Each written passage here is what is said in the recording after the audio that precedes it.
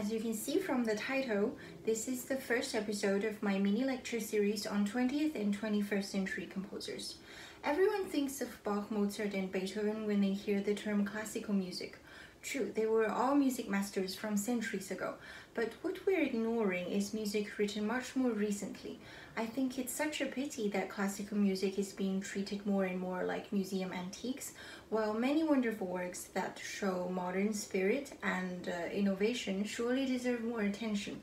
So that is why I'm launching this series to discover more recent composers and music. In this first episode, I want to introduce a very short but extremely interesting piano solo piece, The Tides of Manaunaun by American composer Henry Cowell. It premiered in 1917. To talk about this piece, it's unavoidable to discuss an unusual piano technique called the tone cluster, because The Tides of Manaunaun is filled with tone clusters. Cowell was a creative person, and tone cluster was one of his many musical innovations. So what is a tone cluster?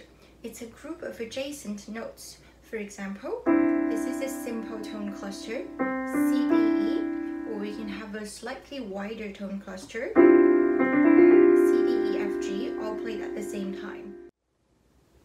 So in these small tone clusters, you could just play regularly with your fingers, but Cowell's ambition went much beyond that. The smallest tone clusters in the Tides of Manaunaun are used at the beginning and the very end. These are an octave plus all the notes in between the octave. Since we only have 5 fingers on one hand and can't possibly hit all the notes at once, we have to use our palm to play the cluster, like this. And the bigger surprise is in the middle of the piece with tone clusters that expand over 2 octaves, in which case the palm is not enough and we have to use our entire forearm to play. So how do we know which exact notes to play? It would be painful to write down all these notes in the score, so Cowell developed different symbols for different types of clusters. This symbol means playing the 2 notes and all the chromatic notes in between.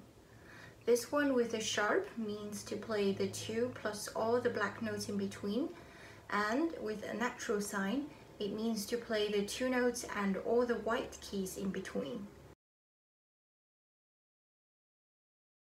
It was never clear how Cowell began using the tone clusters. He actually gave several different accounts on the origin of tone clusters throughout his life. However, he did explain quite clearly in his book, New Musical Resources, some of his ideas on this technique. He saw a resemblance between tone clusters and the more common chordal system based on intervals of thirds. He demonstrated in the book the possibility of building basic major, minor, augmented, and diminished chords consisting of second intervals instead of thirds. So, to give an example, we have a major triad, C, E, G, where we have C to E, a major third interval at the bottom, and E to G, a minor third interval on top.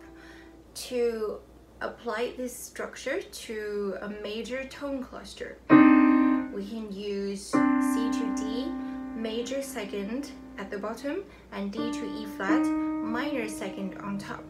And one more example. So for minor triad C, E flat, G, we have minor third interval at the bottom and major third interval on top.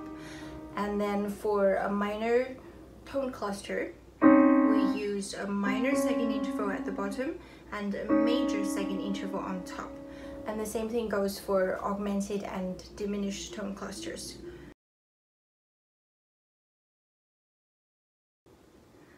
But so far, all you've heard in my demonstration was probably just meaningless noise. How then did Cowell make the tone clusters musically effective? In his book, Cowell says that a running part in clusters may be effective in connection with chords in other systems. He also thinks that in harmony, it is often better for the sake of consistency to maintain a whole succession of clusters once they are begun, since one alone or even 2 may be heard as a mere effect rather than as an independent and significant procedure carried with musical logic, to its inevitable conclusion. And these are precisely what he did in the Tides of Manaunaun, which has left-hand clusters running throughout the piece, with more common diatonic chords on the right hand.